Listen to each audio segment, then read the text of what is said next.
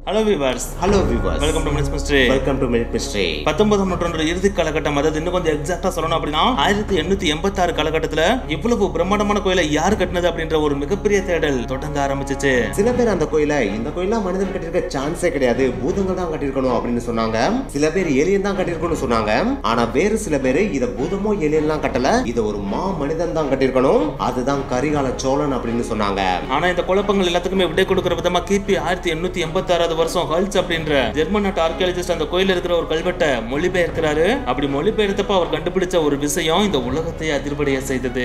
அதுதான் இந்த கோயிலை கட்டினது பூதமோ ஏலியனோ இல்லாட்டினா கரிகால சோழனோ கிடையாது, தமிழனின் பெருமை மற்றும் தமிழை கடல் கடந்து கொண்டு போன தி கிரேட் கிங் ராஜராஜ சோழன் அப்படின்றத கண்டுபிடிக்கிறாங்க. அந்த கோயில் தான் தஞ்சை பெரிய கோவில். கிபி 1010ஆம் ஆண்டு கட்டப்பட்ட இந்த கோயில் கிட்டத்தட்ட 1000 வருடங்களை தாண்டியும் இன்னும் அப்படியே நிலைச்சு நிக்குதுன்னா இந்த கோயிலை எப்படி கட்டியிருப்பாங்க, அதுக்கு பின்னாடி எவ்வளவு தொழில்நுட்பத்தை யூஸ் பண்ணிருப்பாங்க அப்படின்றத தான் இன்னைக்கு வீடியோல பார்க்க போறோம். இந்த வீடியோ உண்மையிலேயே செம்ம இன்ட்ரஸ்டிங்கா இருக்கும். சோ ஸ்கிப் பண்ணாம கடைசி வீடியோ பாருங்க. வாங்க வீடியோக்குள்ள போலாம். போறதுக்கு முன்னாடி சப்ஸ்கிரைப் பண்ணாம சப்ஸ்கிரைப் பண்ணிட்டு போயிடலாம். தமிழர்களின் பெருமையும் தமிழ் மொழியோட பெருமையும் கடல் கடந்து உலகறிய செய்த மன்னர்கள்ல முக்கியமான மன்னர் அப்படினா அது நம்ம ராஜராஜ சோழன் அப்படினே சொல்லியானோ. அப்படி நம்ம ராஜராஜ சோழன் கடல் கடந்து போறப்ப இலங்கையில போயிட்டு புத்தர் சிலையை பாக்குறாரு. அங்க இருந்த சில புத்தர் சிலைகள் பாத்தீங்கன்னா பயங்கர பெருசா இருந்திருக்கு. இத பாக்குறப்ப அவருக்கு பயங்கர ஆச்சரியமா இருந்திருக்கு. என்னடா அது புத்தர் சிலைகள் இவ்வளவு பெருசா இருக்கு, ஆனா நம்ம கடவுளை கும்பிட்டு இருக்கிற நம்ம சிவனுக்கு இவ்வளவு பெரிய சிலைகள் நம்மகிட்ட இல்லாம போயிருச்சு, அப்படின்னா நாம தான் சிவனுக்கு மிகப்பெரிய சிலையை உருவாக்கியானு சொல்லிட்டு அவரோட மனசுல ஒரு மிகப்பெரிய ஆசை உருவாக ஆரம்பிக்குது. அந்த உருவாக்கத்தோட தேடலாம் நம்மளோட ரீஜன்ல எது மிகப்பெரிய சிவன் கோயிலா இருக்குன்னு சொல்லிட்டு தேட ஆரம்பிக்கிறாரு. அப்படி தேடுறப்பதான் காஞ்சில இருக்கிற கைலாசநாதர் கோயிலை நோட் பண்றாரு. ஆனா அந்த கோயில இருக்கிற சிவனோட சிலையும் பாத்தீங்கன்னா இவர் எதிர்பார்த்த அளவுக்கு மிகப்பெரிய சிலையா இல்ல. சோ இதை விட மிகப்பெரிய சிலையை நம்ம உருவாக்கி ஆகணும்னு சொல்லிட்டு அவர் மனசுல போட்ட அந்த ஒரு விதை தான் தஞ்சை பெரிய கோவில் கட்டுவதற்கான முதல் தொடக்கம் அப்படின்னு நம்ம சொல்லியாலாம். இந்த ஒரு விதையை தன்னோட மனதுல போட்ட உடனே ராஜராஜ சோழன் அடுத்து செய்த முதல் வேலையை இந்த ஒரு பிரம்மாண்ட கோயிலை கட்டுறதுக்கு சரியான பிளான் தேவை. அந்த பிளான போடுறதுக்கு நம்மளுக்கு சரியான ஆர்கிடெக்ட் தேவைன்னு சொல்லிட்டு தேட ஆரம்பிக்கிறாரு. அப்படி தேடுவதன் பலனா ஒருத்தரை கண்டுபிடிக்கவும் செய்யறாரு. அவர்தான் குஞ்சரமல்லன் ராஜராஜ பெருந்தச்சன். சோ இவரை வச்சுதான் 240 மீட்டர் நீளத்திலையும் 120 மீட்டர் அகலத்திலையும் கிட்டத்தட்ட 27 ஃபுட்பால் ஃபீல்ட ஒரே இடத்துல வச்சு அடக்குனா எவ்வளவு பெருசா இருக்குமோ அவ்வளவு பெருசா ஒரு கோயிலை கட்டுறதுக்கான பிளான இவங்க போட ஆரம்பிக்கிறாங்க. அதுவும் கட்டுற கோயில் சாதாரண கோயிலா இருந்துடக்கூடாது, ஆயிரம் வருடங்கள் கடந்தும் கூட நிலைச்சு நிற்கக்கூடிய ஒரு பிரம்மாண்டமான மற்ற கோயில்கள் இருந்து வித்தியாசமான ஒரு கோயிலை நம்ம உருவாக்கணும் அப்படின்னு சொல்லிட்டு அவங்க பயங்கரமா திங்க் பண்ணி பிளான் போடுறாங்க.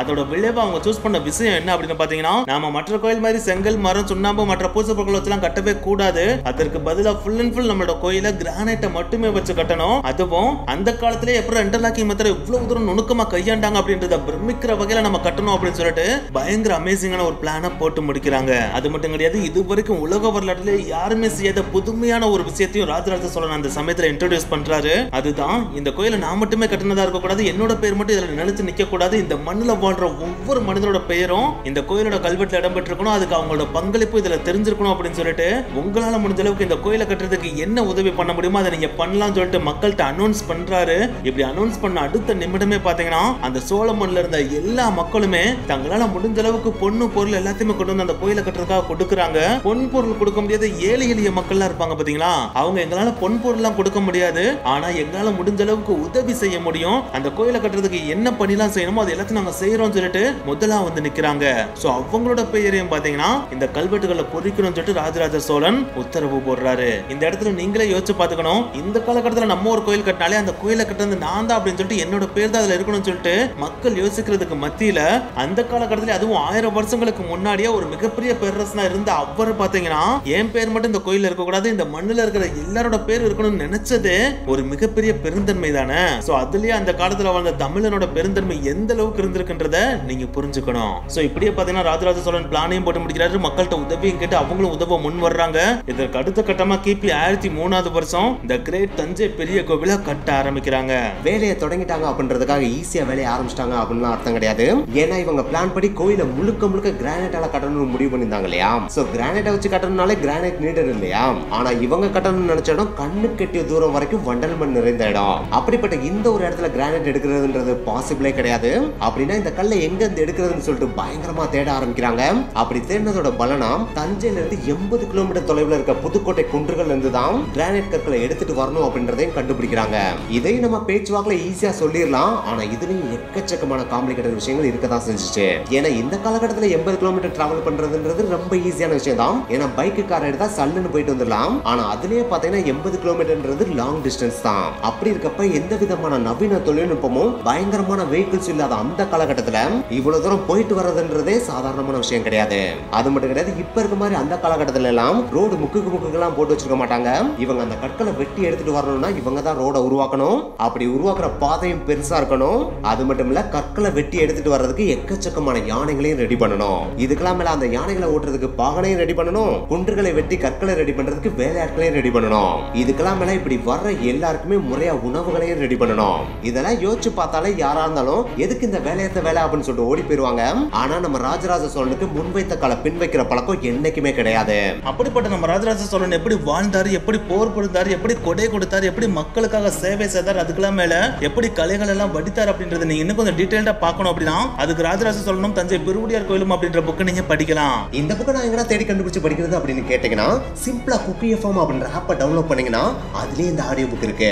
எதுக்குடா புக் இல்லாம ஆடியோ புக்கை சஜஸ்ட் பண்றீங்க அப்படின்னு கேட்டீங்கன்னா ஆடியோ புக்கை நம்ம கேட்கறது மூலமா நம்ம வேலையை செஞ்சுக்க முடியும், ராஜராஜ சோழனோட வரலாறையும் தெரிஞ்சுக்க முடியும். சோ நம்ம வேலை அஃபெக்ட் ஆகாமே ராஜராஜ சோழனோட வரலாறை தெரிஞ்சுக்கலாம் இல்லையா? அதுக்காக தான் குக்கி எஃப்எம் ஆப்பை டவுன்லோட் பண்ண சொல்றோம். இந்த குக்கி எஃப்எம் ஆப்பை பத்தி சொல்லணும் அப்படின்னா இது முழுக்க இந்தியாவில் உருவாக்கப்பட்ட one of the most trustful audio book platform. இதோட கூகுள் பிளே ரேட்டிங் மட்டும் கிட்டத்தட்ட 4.4க்கு மேல இருக்கு. அது மட்டும் இல்ல, இந்த குக்கி எஃப்எம்ல 5000+ ஹவர்ஸ்க்கு மேல தமிழ் கண்டென்ட் இருக்கு. தமிழ் தவிர்த்து பிற லாங்குவேஜ் கண்டென்ட்டும் எக்கச்சக்கமா இருக்கு. சோ நாலேஜ் கெயின் பண்றதுக்கு பயங்கர யூஸ்ஃபுல்லா இருக்கு இந்த குக்கி எஃப்எம் ஆப்பை நம்ம சப்ஸ்கிரைபர் நீங்க டவுன்லோட் பண்ணீங்க அப்படின்னா, அதுவும் முத 250 பேருக்குள்ள டவுன்லோட் பண்ணீங்க அப்படின்னா மறக்காம MAMY50 அப்படின்ற இந்த கூப்பன் கூட யூஸ் பண்ணுங்க.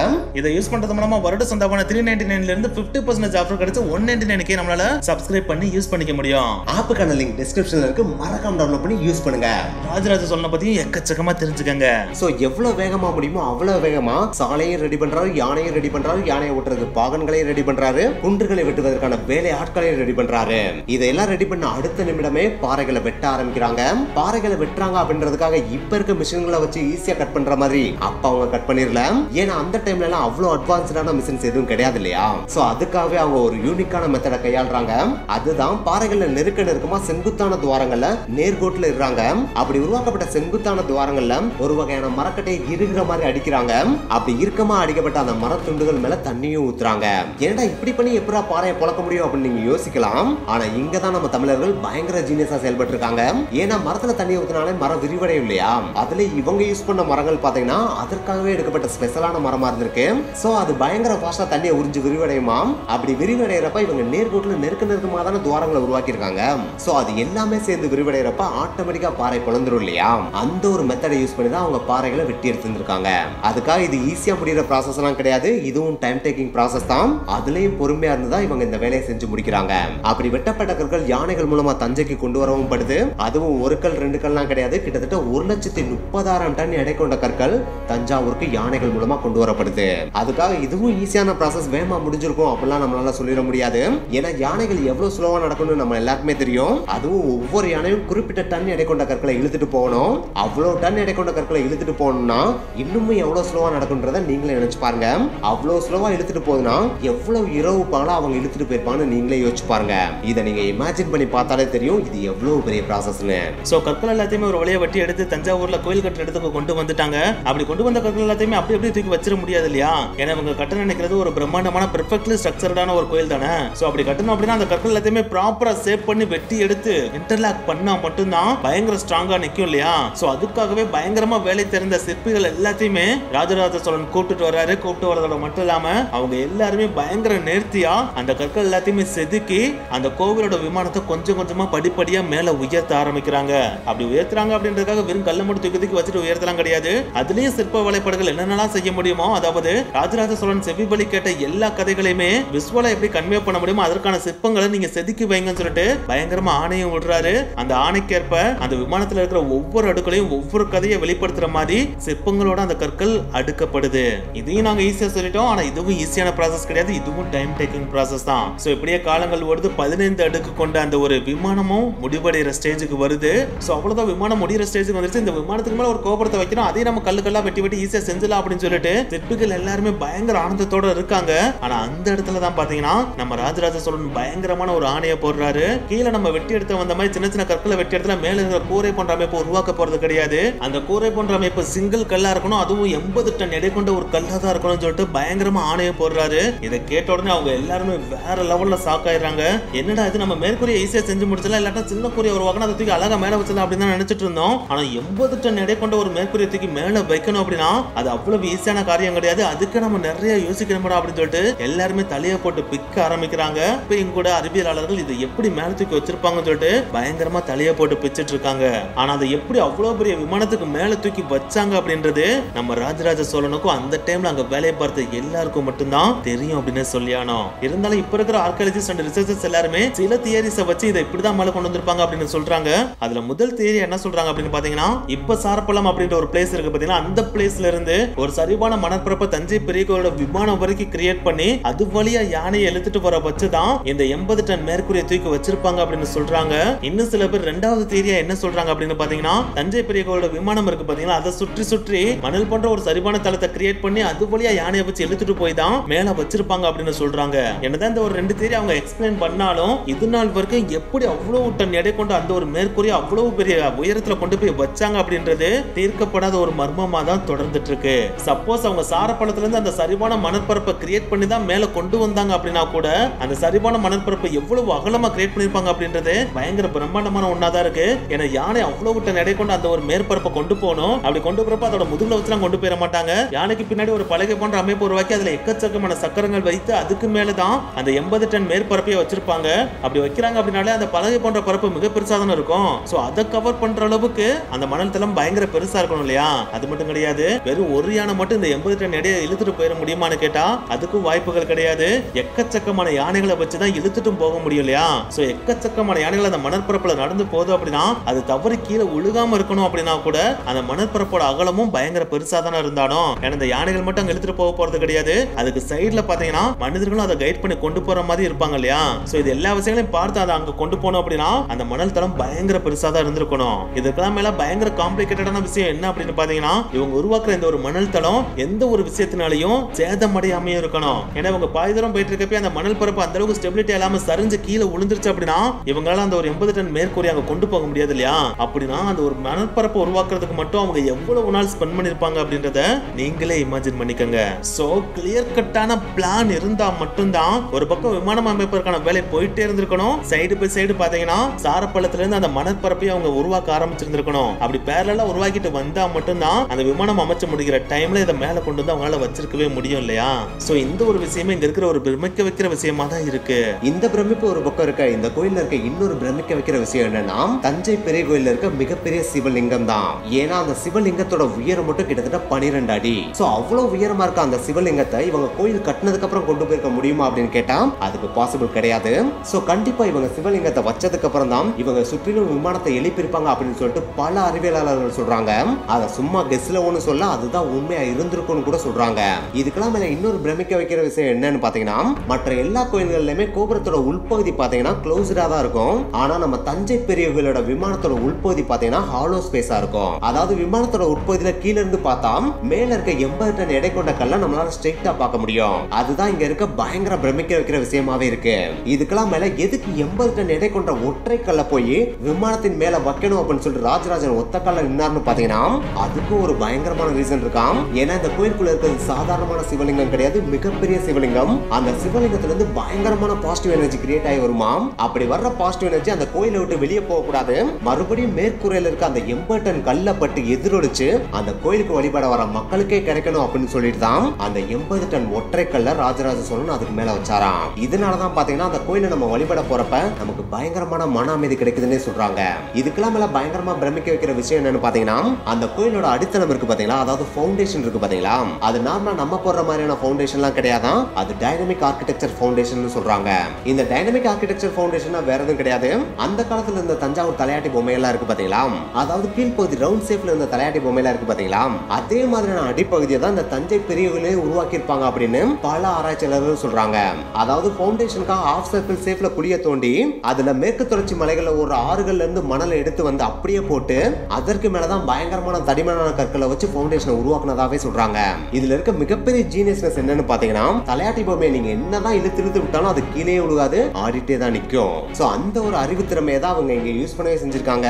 ஏன்னா இந்த ஒரு பேஸ்மெண்ட்னாலேயே எவ்வளவு பெரிய நிலநடுக்கம் வந்தாலும் கோபுரம் தலையாட்டி பொம்மை மாதிரி ஆடதான் செய்யுமே தவிர கீழே விழுகவே விழுகாது. அதனாலதான் இது வரைக்கும் 6 நிலநடுக்கங்களை இந்த கோபுரம் ஃபேஸ் பண்ணியும் இன்னும் துளியளவு கூட சேதமடையாம இல்லாம கம்பீரமா அப்படியே நிக்குது. இதுக்கெல்லாம் மேல ராஜராஜ சோழன் தமிழ் மொழி மேல எவ்வளவு பற்று வச்சிருந்தாரு அப்படின்றத இந்த கோயிலுக்காக ஒரு போட்ட பிளான்ல இருந்து நம்ம தெரிஞ்சுக்க முடியுது. ஏன்னா இந்த கோயில்ல வைக்கப்பட்ட சிவலிங்கத்தோட உயரம் எவ்வளவு அப்படின்னு பார்த்தீங்கன்னா 12 அடி. நம்ம உயிரெழுத்துக்கள் 12. சிவலிங்கத்தோட பீடத்தோட உயரம் 18 அடி. நம்ம மெய்யெழுத்துக்கள் 18. ஆண்டு தஞ்சை பெரிய கோயிலோட விமானத்தோட உயரம் 216 அடி. நம்ம உயிர்மெய் எழுத்துக்கள் மொத்தம் 216. அது மட்டும் கிடையாது, சிவலிங்கத்தில இருந்து நந்தி சிலை இடையில இருக்கிற டிஸ்டன்ஸ் 247 அடி. இது வேற எதுவும் கிடையாது, தமிழோட மொத்த எழுத்துக்களோட எண்ணிக்கையும் 247. சோ இதுல இருந்து நம்ம தெரிஞ்சுக்கணும் ராஜராஜ சோழன் எவ்வளவு தூரம் தமிழ் மொழி மேல பற்று வச்சிருந்தார் அப்படின்றத.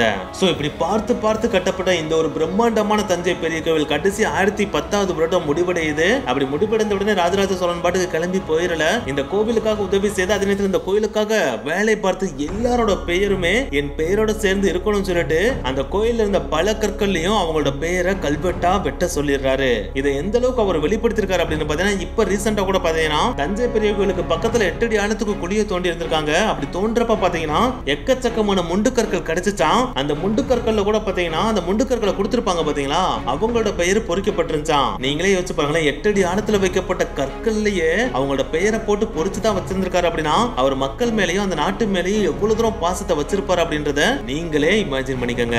சோ இப்படி கிபி 1010ஆம் ஆண்டு கட்டிப்பிடிக்கப்பட்ட இந்த ஒரு தஞ்சை பெரிய கோயில் 1000 ஆண்டுகளை கடந்தும், அதுவும் எக்கச்சக்கமான இயற்கை சீற்றங்களை சந்தித்தும், பல அரசர்களோட சூறையாடல்களை தாண்டியும் இன்னமும் கம்பீரமா நிலைச்சு நிக்குது அப்படின்னா இது நம்ம தமிழனின் பெருமையை உலகிற்கு பறைசாற்றும் உன்னதமான படைப்பு அப்படின்னே சொல்லலாம்.